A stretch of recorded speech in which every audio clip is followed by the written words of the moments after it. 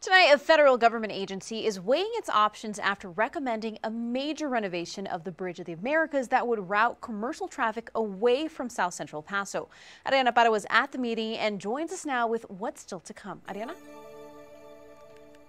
Well, today's meeting was scheduled to provide updates on what could be the future for the Bridge of the Americas port of entry. We didn't hear anything that we didn't already know.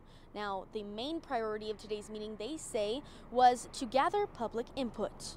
We're here to support the federal government's decision to recommend to get the trucks out of El Puente Libre.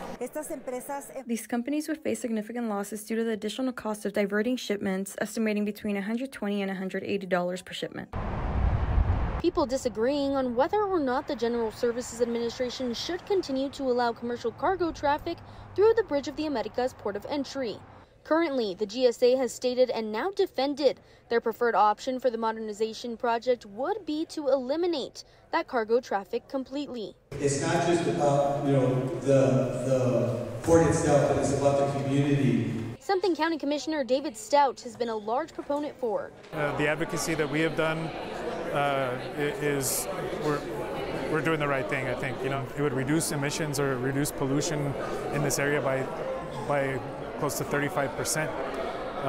That's a huge benefit to the people that live in this area. But a final decision has not been made yet. Analyzing the data is not complete.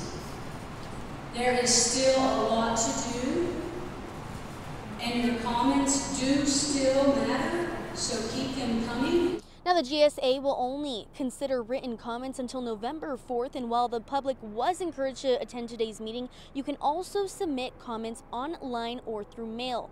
We have a full look at that on our website. Go ahead and head there and click on this story. For now, reporting in South Central El Paso, I'm Ariana Parra.